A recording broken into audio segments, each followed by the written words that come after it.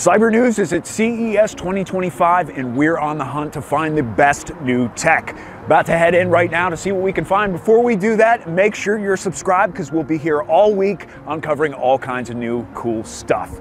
Come on, let's head inside. Last year at CES 2024, Honda introduced their Saloon concept, and this year they're back with a prototype. We were told that they're working to have this vehicle be the world's first level 3 autonomous self-driving vehicle, which means completely eyes off. You know, whereas the competitors right now are full self-driving, but you know, you have to have hands on the wheel, you have to focus. This will be the world's first eyes-off self-driving vehicle if they have their way with it. Here in the center panel, there's kind of this like crystalline construction here with some really rad lighting on the inside. Yeah, just a really appealing design experience in here. Honda says their design philosophy is thin, light, and wise. And you can definitely feel that in this vehicle. You know, it feels like it doesn't have any extra fat. It feels like a spaceship that could take off right now and at top speed. This is the world's first bendable monitor from LG. At the push of a button, it can go from a flat screen to a 900R curvature. All right, so what do we got here? Something really exciting. I mean, we have this huge OLED that is now, as we call it, bendable. What this means, you have the ability to change the curvature at the touch of a button on this. I can press the button and bring it down all the way to a 900R curvature. And that's like perfect where the position is going to be on your desktop, on your, for your computer setup. This is an excellent monitor. And then it, of course, has the immersive capabilities to go from flat when I'm working to curved when I'm gaming. Wow, so LG's bendable offerings are here to stay. They're a new line. They seem to be pretty popular. They certainly garner a lot of interest at CES. That's why we're talking, right? So yeah, it's one of those really cool flagship wow products that, oh, this is like perfect for me. We just hope to sell a lot of them. No pricing details yet, and release date will be put out later this year. So what are we looking at here? So this here is the OLED T, one-of-a-kind transparent OLED TV. Only available in the 77-inch size, as you see here, but is now available for sale on LG's website. So what you'll see here is, if you see the box behind the television, actual curtain will roll into it. As you see, it'll come down from the top of the screen right now, and it'll roll into the back and then be your transparent design. When you want the black to come up as a genuine TV look, you can hit a button and you can call the curtain up to the TV to see it as a full television display. What I can tell you about is the Zero Connect box, which everything connects to on the TV at the bottom right corner, is going to be within a 30-foot radius, supports up to 120 hertz. Anything you plug into the TV, you'll communicate wirelessly via that box. How about price point? What are we looking at? $60,000 US retail price. Wow, okay. And is this available right now, or when's the release? Yeah, they ship out on the 16th of this month as of LG's website this morning. Depending on orders, of course, that date is subject to change, but right now they're available for pre-order on LG's website. This is the brand new Atari handheld Gamestation Go. It's like a revived version of a retro vibe. You know what I mean? It's somehow like, it feels retro, but it also feels new and cool. So some of the key features of the Atari Gamestation Go is that it includes the paddle similar to our Atari Gamestation Pro from last year. But now, in addition to that, we're including a trackball and a number pad, as well as shoulder buttons, which are all new features as part of the portable handheld. Additionally, it has a 7-inch screen, and then of course stereo sound. It has HDMI out for connecting it to your TV, as well as pairing up to 2 additional controllers, so you can play those wirelessly, almost kind of like a Nintendo Switch, but with your favorite Atari games. It has a micro SD port that you can use for firmware updates. Wink, wink.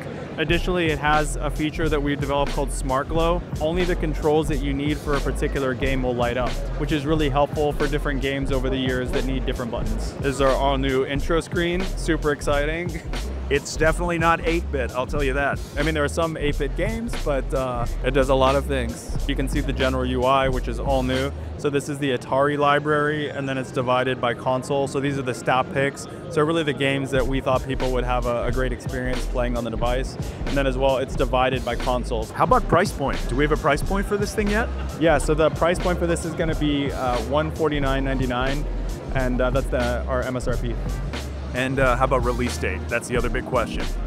Yeah, so the date that we're saying is Q3. That's kind of the public date that we're sharing. But we know people are really excited about it, and we hear you. I'm sitting inside Aptera, the world's first solar-powered EV that is literally driven by the sun, which is the company's sales pitch. This company was able to do something super cool that nobody else has ever been able to do before, and that's to create a vehicle, a solar-powered and electric vehicle with way more range because of how efficient it is. Yeah, so this is it. Pretty fun, right? Yes. Man, that has some pickup right there. Yeah. So what's really cool, you see we're solar charging. So even though it's, near sunset now, we still get 95 watts from the solar. Wow, so real time, it's giving you the stats on how the vehicle is charging right now. Thank you so much for taking me on the ride. I really appreciate it, dude. Of course. We were just walking by Unitree's stand and we saw their new humanoid robot offering, and we're lucky enough to run into and get to know a roboticist here. Can you give me just a top line overview of what is going into making this thing walk around and shake hands and wave right now? Yeah, so there's a lot of different ways to do it, but all of these systems have three things. Like there's input, there's compute, and there's output. So the input is, how do you know you're stable? So there's inertial measurement units, which is a combination of an accelerometer, which is an acceleration sensor, a gyroscope, that's like a tilt sensor, and then some of them can, hey buddy, some of them can sense forces on the feet, so they know if they're leaning more on the, I know, they're so cute, they're one eye. They can sense ground reaction forces on the feet. And you take that sensor data, you fuse it through different types of technologies, and use it to drive the motors. So they're always an instant from falling over. So it's a very fast loop, continuously checking, correcting, and that's why they move like that. Because it's not pre-recorded motion. It's really like reacting and adjusting. And I think we're like low years, like less than 5 years away from seeing these in stores and not giving them a double glance, because you've seen them, they're around. This is Lenovo's new ThinkBook Plus Generation 6, the world's first rollable AI PC.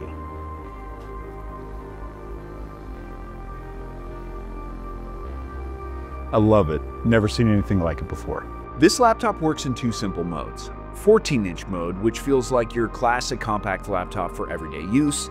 Then, when you need more room, it unrolls into a 16.7-inch vertical screen. Great for getting stuff done or just having extra space to work with. In 14-inch mode, the resolution is 2000 by 1600, clear and sharp for most tasks. But when you expand it, that jumps to 2000 by 2050, giving it even more vertical space to play with. It's a simple idea, but it makes a big difference when you're juggling multiple tasks or just want a more immersive screen. Whether you're coding, working on a project, or just scrolling through vertical content, this rollable screen feels like it's made to adapt to whatever you're doing. It's a pretty bold move from Lenovo. They've always been about pushing boundaries, but a laptop with a rollable screen? That's a whole new level. It's compact, clever, and honestly, just really cool to see in action. So, talk to me about this new product we got here. What is this? Hey, this is the first time we just launched the Xreal 1 Pro to the public. For people who have never seen the Xreal glasses before, can you talk about some of the use cases for this product? How are you intending people to use this? Users love to use this product. One is for the immersive entertainment. They're gonna just you connect the glasses to their phone, to their laptop to watch the movie they like. Especially when they just lay down on the sofa and locks the screen over this direction, yeah, just chill out and watch the movie. That's our own personal time. Very cool. You can see how this would be pretty beneficial if you needed a larger workspace, or you wanted that kind of immersive entertainment experience you were talking about, you know? For us glasses wearers, I have to ask the question, are there any plans to offer prescription lenses in these glasses? Yeah. If you get this product in the box, we'll have the inserts with a prescription. Pinch to confirm. Use your right hand to pinch to confirm. This is rad. Yeah. Okay, so now what you're seeing is like a football match. I am. The little TV is right here. Yep. And you can use the keyboard, the arrow key, Okay. maybe the up key. There we go. You just push the screen further.